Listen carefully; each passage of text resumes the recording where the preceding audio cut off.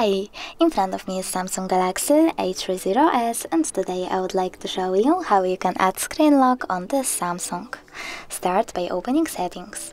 Now scroll down, click on lock screen over here and tap on screen lock type. Then pick one of the options, pattern, pin or password, and tap on the one that you want to set up. Then enter your locking method, click continue at the bottom right corner, repeat it and click confirm at the bottom right corner as well.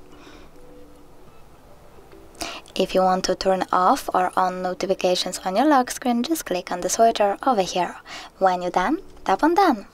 Then choose agree, and then you can log in to your Samsung account if you want to back up your pattern.